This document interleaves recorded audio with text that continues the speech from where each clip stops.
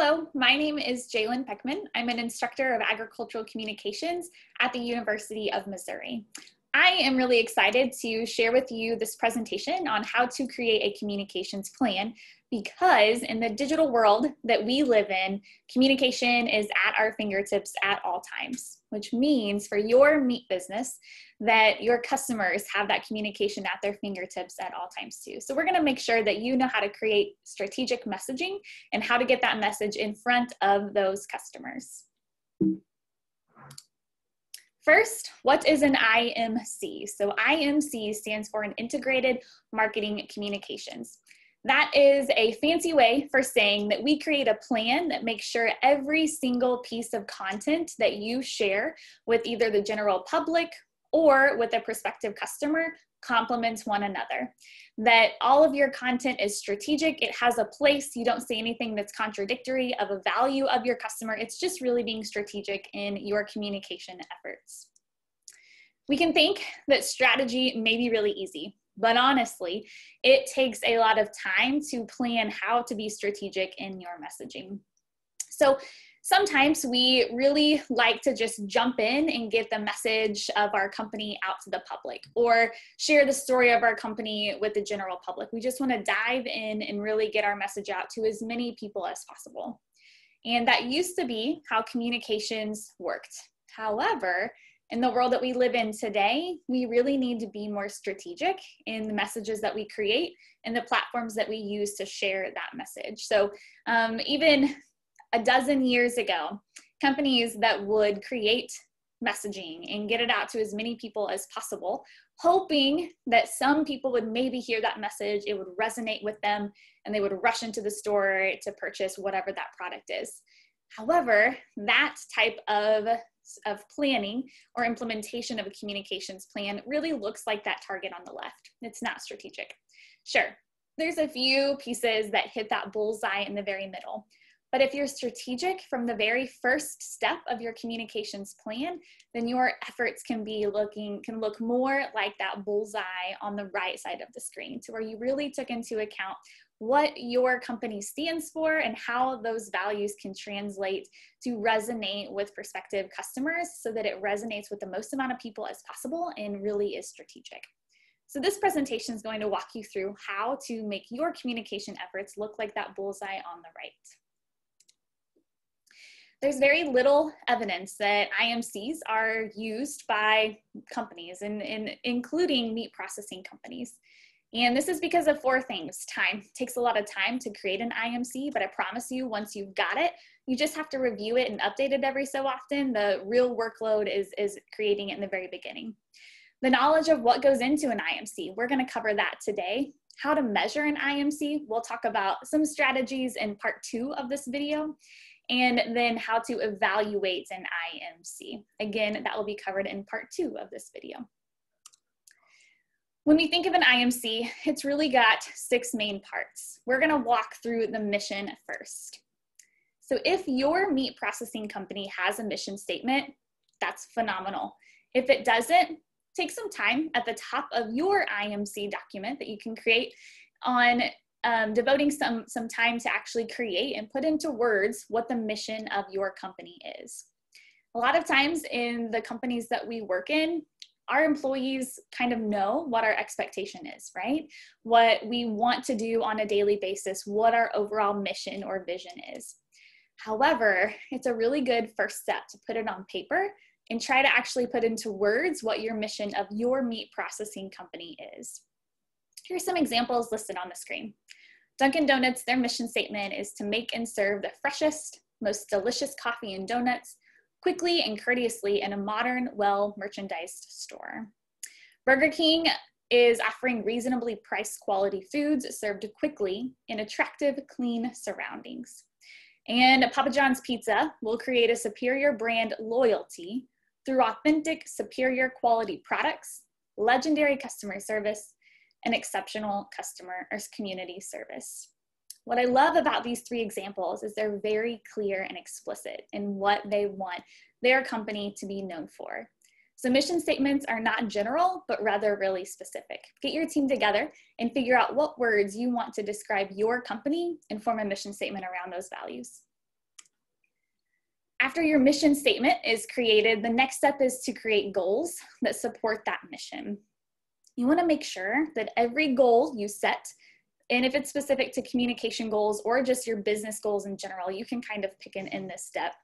But you want to make sure that every goal is very specific, it's clear, there's no ambiguity, it's measurable. So it includes some type of way to evaluate if you reached that goal or not. It can't be vague. It's attainable. If you want to have a goal that you can achieve right now, that is very attainable, put it on your paper, but you can also think long-term goals as well. But just make sure that they are attainable, they're realistic, something that you really can do, and that they are time-bound. That way you can measure it, whether that time is a short-term goal, like 6 months to 2 years, or long-term, which could be 3 to 7 years down the road. It needs to have some type of timeline so that you can tell if you're meeting your goals. If not, revisit it and figure out what other supplementary goals you may need to reach that overarching one.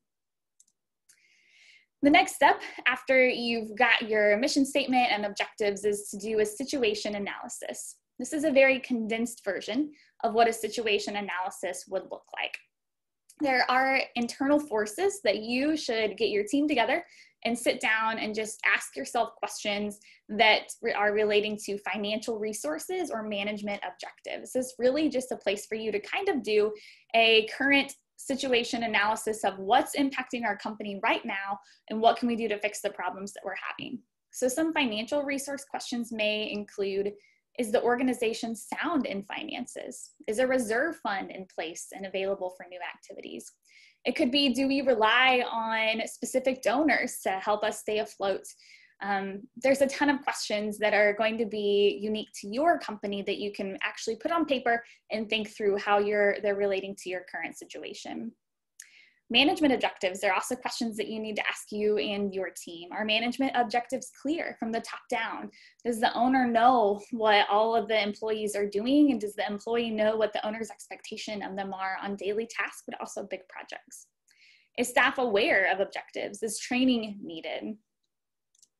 There are a lot of external forces that can affect your company in the current situation as well. We break these down into social, which allow you to think through questions such as, what are social or cultural trends in the marketplace? How does this affect us? Is there a way you can meet a need of a trend that you're seeing in the current social world? Economic, is the economy shifting to ways that will cause a growth or decline in demand for our services and products? If it's growth, how can you latch onto that? If it's decline, what can you do to avoid being negatively impacted with the economic trend? Political, are there local, state, or national issues that could impact you? If so, what can you do to communicate to the public about what you're doing to not let that trend negatively affect you, your quality, your company, etc.? And then technological. And this changes all the time, right? We always have new devices, new trends out in the technology space that our company can choose to latch onto or avoid for whatever reasons. But just thinking about what are some of those current technology trends that we're seeing in the marketplace. Should I join in? Should I not? Why or why not? Creating a target audience will really allow you to have a clear person in mind of who your company provides services and products to. So when you create a target audience, you really need to think through these 3 characteristics. First, demographic. My ideal customer, the snapshot of who I see when I think of a customer of my meat processing company. What's the age or age range of that person? Is there a certain gender that uses our company more than others? What's the income, socioeconomic status level? If it's a high socioeconomic status, are they willing to pay for fancier cuts, or do I serve a low SES group that wants more reasonably priced products? What's the education level? What are their careers? Are they busy working during the day and so I can't use Facebook at 10 a.m. because they're working to communicate with them? Or do they work on in other areas to where they can be active on social media during the day? What's the geographic components or segmentation of this audience? Do we serve people only in Missouri or all across the United States? Is it the Midwest? Do we have any local ties with our small town community that we can really understand who our target audience is because they identify with our local town? And then psychographic segmentation are honestly where you really get to learn the most about your target audience. What motivates my customer? What do they care about? How can I latch on to what they care about and include that in my company? What's their lifestyle? Do I serve people that have families and not a lot of time to cook meals in the evening, and so they want ready to go into the oven foods? Or do I serve people that have all the time in the world to cook a ravenous meal? What are their attitudes to different processing methods or things that I may do in my company? What are their hobbies and interests? Marketing communication goals really help you figure out what you want to do in an IMC. Is your goal to develop a brand image so that people can identify with your meat processing company? If you've got an image, is it to increase your brand awareness, to get more target audiences, or to let your target audience know more about you? Or is it to increase consumer engagement? Do you post things on social media or on your website, but are finding that people aren't responding back or are not engaging with you in those platforms, so you're not getting more foot traffic in your store? If so, what can you do so that you do meet those goals? So really, it comes down to the strategies that lead into tactics that you use to get people in the door of your store. And there are a ton of strategies and tactics, especially in the communication space, that you can use to reach all of those goals that you've listed in your IMC. The first step is, if you don't have a company logo, create one. That's a good way to get some brand recognition for people to resonate with your brand. Get some merchandise, whether it's a business card or caps, just to get that logo out there in front of not only your local community, but wherever that target audience lies. Do you have a website? If not, get a website up and going and see if you can keep some analytics on how many people visit your website, what pages they go to, if there's certain products that they're viewing more than others, because then you can kind of know what people are wanting from your product. Do you have advertisements that you use? Do you support local communities like the county fair? How can you share what you're doing with the community on outlets such as radio or in magazines so that people know what you are doing in your local community? Do you use photo, video? If so, get them on as many platforms as possible, whether it's your website, if it's in an advertisement, or even on social media. Blogging is becoming a really big deal in the communications space. It's a place for somebody to really write just how they speak and what they're thinking about. If you have somebody on your team that's a really good writer, maybe give them a task of writing a weekly blog and just about a day in the life of working at your meat processing company, or maybe a behind the scenes take, or about the goals you have or your company's values. Everything that we've talked about so far can be a part of this blog, as with any type of communication platform. Word of mouth. How can you use word of mouth to meet your company's goals and complement the content that's present in all of these other communications activities? Last but not least, maybe you have a really unique idea of something you can use, or a platform or a tool you can use to share about your company's values, their goals, and meet the needs of your target audience. So last couple of things. You really need to think about your company's positioning. What do you wish to communicate to customers? Thinking about all of those pieces that we've worked from the bottom up of that pyramid on your IMC, you're now to the point where you know the foundational information and can really start to think about how you want to be positioned with your customers. What makes you and your company unique? Plus, what does the target audience care about? So an IMC helps you connect the parts of what you and your company cares about with the values and care of your target audience. And it's a place for you to bring those two needs together through key messages.